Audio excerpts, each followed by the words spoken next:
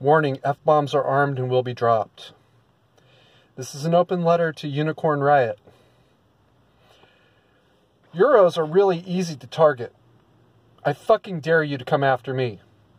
I sleep with brass knuckles on. What do you think is going to happen if you try?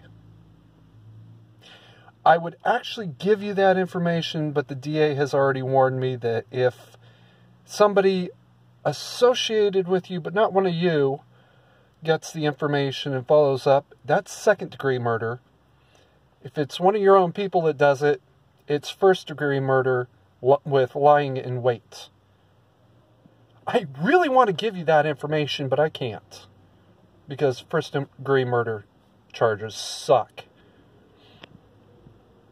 To the rest of the world, the not stupid, insane, wannabe terrorists, keep calm, mandatory carry on, and don't worry about Unicorn Riot. They're a bunch of bitches. Fucking pussies. Because I can't say the other F word.